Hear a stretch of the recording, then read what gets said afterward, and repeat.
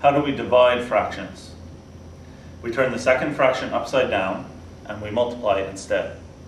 Here we have negative 3/4 divided by 1/2. Negative 3/4 stays the same. We turn the 1/2 upside down and get 2 over 1, and then we multiply it instead. Negative 3 times 2 is negative 6. 4 times 1 is 4. 6 and 4 have a common factor of 2, so let's divide both of them by 2. Negative 6 divided by 2 is negative 3. 4 divided by 2 is 2. Our answer is negative 3/2, but if we wish, we can convert it into a mixed number, negative 1 and 1/2. Here we're dividing fractions, but we have mixed numbers. We convert the mixed numbers into improper fractions first. 1 times 2 is 2, plus 1 is 3. Negative 3 over 2. 2 times 4 is 8, plus 1 is 9. Negative 9 over 4. We turn the second fraction upside down, and we multiply instead. You don't have to make this negative sign follow the 9 around. The entire fraction is negative.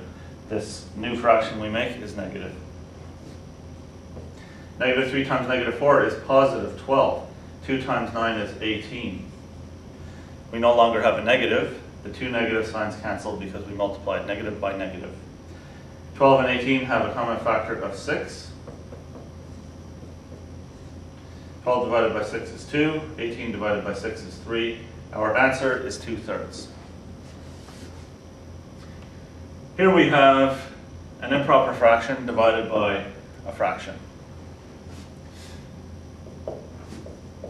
The first fraction stays the same. The second fraction turns upside down. We multiply instead. If we like to do cancelling when we work with fractions, this 3 and this 3, one is on the top, one is on the bottom, we're allowed to cancel them. They each become a 1. You have 7 over 1 times 1 over 1 equals 7 over 1 equals 7. The answer is 7.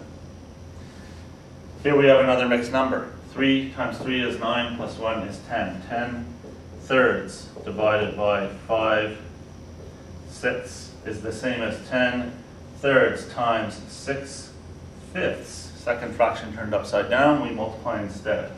10 times 6 is 60. 3 times 5 is 15.